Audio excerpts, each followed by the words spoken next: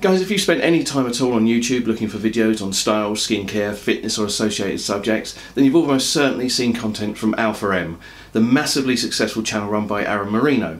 Aaron was one of the pioneers of that content from when he started way back in 2006, and during that time he has published literally thousands of videos and has an incredible 4.7 million subscribers. I began watching his channel around 2008 and he quickly became my go-to channel, as so many of the videos spoke directly to me and my passion for skincare, and his recommendations encouraged me to spend even more, particularly on brands that were perhaps difficult to get in the UK or weren't so well known.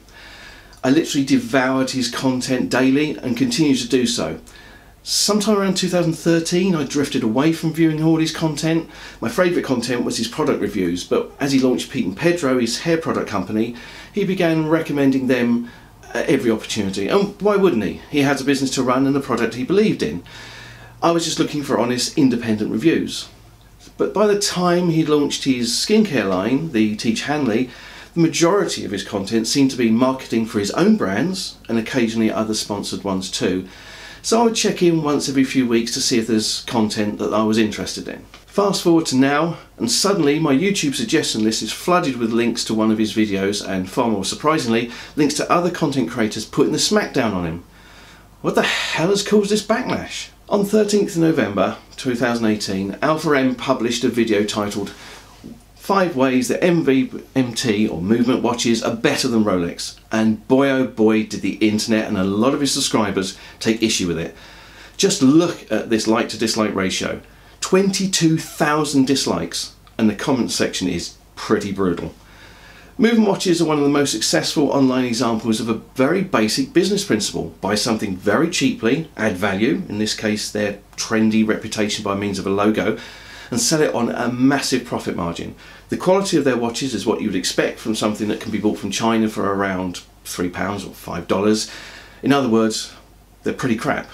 But they are pretty crap. From a distance, many of them look sleek and fashionable in a minimalistic way, and this means they look great in adverts, thanks Photoshop, and on the wrists of many YouTube influencers, particularly those with a young and trend-conscious audience.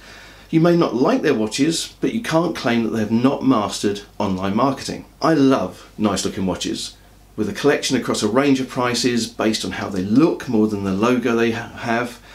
So I understand why people would pay around £120 or so for a watch that looks good in adverts, particularly if their favourite YouTuber recommends them.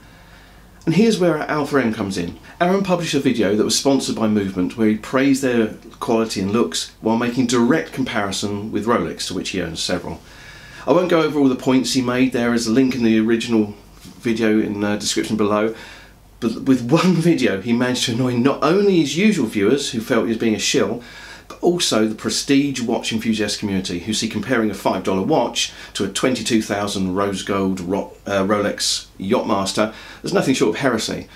Videos berating him came thick and fast, including being interviewed by a well-regarded YouTube watch expert, but there have also been responses that have defended him, pushing back against the perceived snobbery of prestige watches. The internet's always angry about something, so it would be fair to expect that the fire to eventually put itself out. That was until Alpha M produced an apology video, which once again was savaged, mainly because Aaron claimed the original video was just a joke, and he was sorry that people didn't see it that way. Judging from the comments, this just poured fuel on the fire, with many going as far as to call him a direct liar. So what's my take? First off, about the movement watches themselves. Would I buy one? Absolutely not, because I wouldn't pay that much for such a low quality item. If they sold for say £30, $25, whatever, then maybe I would buy one if I liked the look, based on the understanding that it would likely not last more than a year or two, and would be no big deal if I've damaged or lost it. That said, I have no issue whatsoever with others who do buy them. It's their money, their choice, and no one has the right to slag them off for making the choices they do.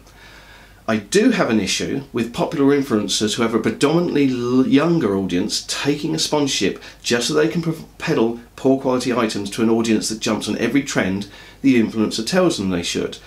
But Alpha M's audience, not youngsters who are easily duped. I don't expect they are. More likely it's that they're guys at least university or high school age or above, probably working, and are more than capable of smelling bullshit when they hear or see it. So was Aaron's apology bullshit? And I've watched the original video twice, and I have to be honest, while the concept of the two brands being compared is flat out stupid, it's very silly, the presentation didn't seem like a joke to me. The style was more informative than jokey, certainly compared to many of his other light-hearted videos over the years. The response of "it was only a joke" is so common that I think automatically we dismiss it as being insincere. But Alpha M has made some pretty big business mistakes over the years, and he has always been open and honest about them. I find it strange that he posted his apology on the Tiege channel with 36,000 subscribers, rather than the main Alpha M channel that hosts the movement promotional video originally. But to ensure context is included in this video, the Tiege site has vlogs about business tips, and his apology was used as a warning to other content providers and entrepreneurs. Now, I've never met or spoken to Aaron, but from years of following his channel, he seems like a genuinely nice guy. He puts his hand up when he screws up. He's also a very smart guy in business, but even smart guys make mistakes, and I think he made a major mistake in how he scripted the original video. If the title had been, say, 5 reasons that a movement watch can complement your style on a budget, I think there wouldn't have been barely a ripple of protest. I also believe that the video, in fact any sponsored video, should say clearly on screen throughout that it's sponsored and who by. Has Alpha M lost subscribers because of this? Probably. But one of the crazy things about the internet is that this backlash has probably produced a heap of viewers who had never previously even heard of Alpha M's channel and are now finding him and probably subscribing. He'll take this as a life lesson, brush it off and keep growing his brands. But what do you guys think? Was the video a cash grab? A reasonable business agreement that failed in presentation alone? Is Aaron in full damage control, or is he sincere in his apology and the video was just a joke? And before you ask, no, I don't own a movement watch, and I would not buy one, and I would certainly never produce a sponsored video with them even if they asked. So hopefully you liked the video. If you did, don't forget to give it a thumbs up, and if you're not already a subscriber, hit that button and notification bell so you don't miss out on new videos every week.